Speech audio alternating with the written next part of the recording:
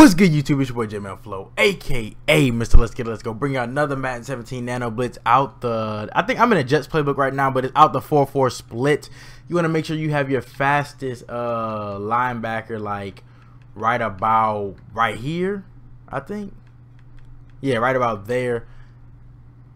But without further ado, we about to get into this video. It's called the Crash 3 Flip. But before we start, just minimize this video. Do whatever you gotta do. Scroll down just a little bit. Hit a like.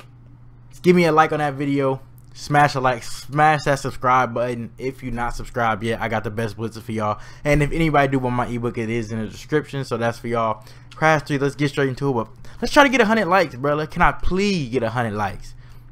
If this screaming, all right, we make a deal. If this screaming, you give me a like, bro. Bet. All right, bet. Say no more. Say no more. If this screaming, you give me a like. All right. So the only thing you want to do is base a line, shift your dline to the left, and then you just want to reblitz this right outside linebacker right here. I just hit RB and then hit right on that right stick, and it's done from there. And then this guy right here, you can put him in a zone. I usually hit LB, B, and then put him in a zone. And then y'all like, Jmell, the flat's open. Yeah, I know, bro. I know the flat's open. You can shade underneath to cover the flat to the right, or you can come put this guy in a flat. Or this is why I say this is situational blitzes. Like if I know it's 4th and 13, they can't hit the flat or something, or that's like a single receiver side. Like if I know, oh, it's 4th and long, it's 3rd and long, they're probably not going to the flat.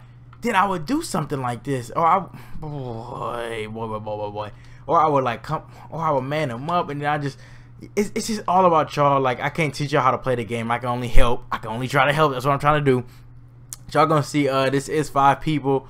Y'all just gonna see. Y'all just gonna see how fast it comes through. If it don't come through that B gap, it's coming up the A gap. But like I said, it's an easy setup. You base the line, shift your D line to the left, reblitz that guy, globally reblitz him. You can shade underneath to cover the flats. I'm trying to give y'all that B gap. Yeah, that's the B gap we looking for though. That's what usually happens in like a game situation. Like. Most of the time, best if you got somebody faster. One of the fastest B gaps in the game. I honestly know it's the fastest B gap in the game, because you would think this get picked up by a nano detection system, but it doesn't, because he's standing behind a defensive lineman. So if he's coming from that secondary level, it just comes straight through the gap. That's what I love about this blitz. Like I said, it's real easy to set up. Base the line, shift your D line to the left, reblitz that guy, put that guy in the zone, do whatever you got to do. I usually sub a linebacker in right here, then I usually man him up or do something like that, so then I don't have to cover the flat. I can do that.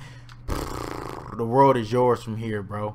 Then you can bring this guy over here once you know everything is taken care of. Do that, boom, I got everybody manned up. This is usually how it looks when I run this play. So the only thing that can really kill me is if B runs a slant, because he's not manned up. So then y'all gonna see just like. And there it goes again. Y'all like, okay, Jmell, what if we're running back blocking?